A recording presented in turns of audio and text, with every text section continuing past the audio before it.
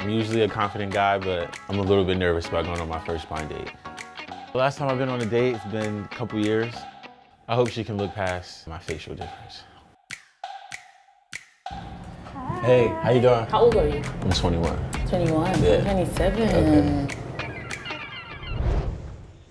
Getting ready for a blind date, so picked out my 3 favorite shirts and gonna figure out which one is best. I'm not feeling it. The last time I've been on a date, it's been a couple years, so definitely got some nerves. I like this one. My name is STEWART. I live in Harlem, New York, and I'm a model and a content creator. Today I'm going on my first blind date. I would say the kind of person that I'm looking for is just somebody that is relatable, can have good conversations. Keys. I'd say it didn't hit me until I got here. The nerves are starting to kick in a little bit, so. I'm 27 years old. I live in New Jersey. All I know is that my dating's got a facial difference. He's younger than I am, which is kind of interesting. Hi. Hey, how you doing? I'm good, how are you? I'm good, I'm Justin. Nana. Nice to meet you. Nice to meet How you too, I'm good. Can I get your chair?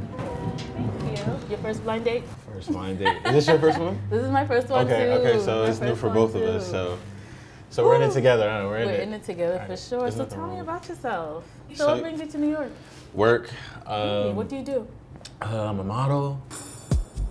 So I started modeling about 2 years ago when I graduated from college. Got scouted by an agency and I've been there ever since. It just started with me sharing my story on social media, and I just try my best to use my platform to be an advocate for people around the world that have the same condition as me and just try to educate them and just express some positivity and light.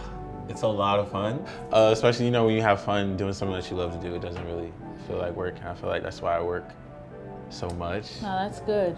So, I like your confidence. I appreciate that. What would you say your biggest challenge has been? I'd say it's just being confident in myself. My mental health has been a very big accomplishment. Was it hard during like when COVID was at its peak, like in quarantine and stuff? Oh my God, yes. Yeah. Yes. You were just stuck in the crib, we were I all stuck in the house. I was losing it. I guess I would say I got lucky, I was with family. But I think with my parents having like 4 grown kids in the house, it's like... 4? Wait, they got 4, so, yeah, so you're the... I have a twin brother. Really? Yeah, his name's Jordan. Cool. Growing up with a twin brother that didn't have the same condition as me, it was pretty much fine. In my household, everybody was raised the same, everybody was treated the same. The name of my condition is cleft or frontonasal dysplasia. Frontonasal dysplasia affects people in different ways, but it's mostly wider eyes, broader nose, the formation of the nose at birth. Wait, and you are, how old are you? I'm 21. 21, yeah. I'm 27. Okay. Interesting. Take a sip, okay. With the age difference, like, what's your like perspective of you on like dating someone older or younger than you? Honestly, I think it all comes down to, I'll just say morals and values. And if you click with the person, you click with the person. That's true. Oh, thank you. I think I might try that. So. You think I'm drinking food, I'm thinking about a drink. I think it's going really well. I think Nana has a beautiful smile. I love how the conversation is flowing really well, like it's effortless. I don't think she had any reactions towards my facial difference. Welcome back. So, how would you describe like your dating experience or your dating history so far in terms of like your issue as well? My condition definitely affected my confidence growing up. I guess as I got older, my confidence rose and things got better. I'd say my dating life has been pretty good. I just surround my people that want to be surrounded by me. I think that comes down to knowing your worth too, because I feel like when you don't... You just allow anyone to treat you anyhow because you don't really know what your worth is, so I agree with that. Just that genuine connection, because again, like we don't have to be extremely similar for us to just connect and vibe on a different level. I would be impressed by my blind date if she actually took an interest in basketball or anything like that. I think that'd be pretty cool. So when you were in school, did you play basketball? Basketball, to be honest, I think I only started gaining interest in the sport when I moved here.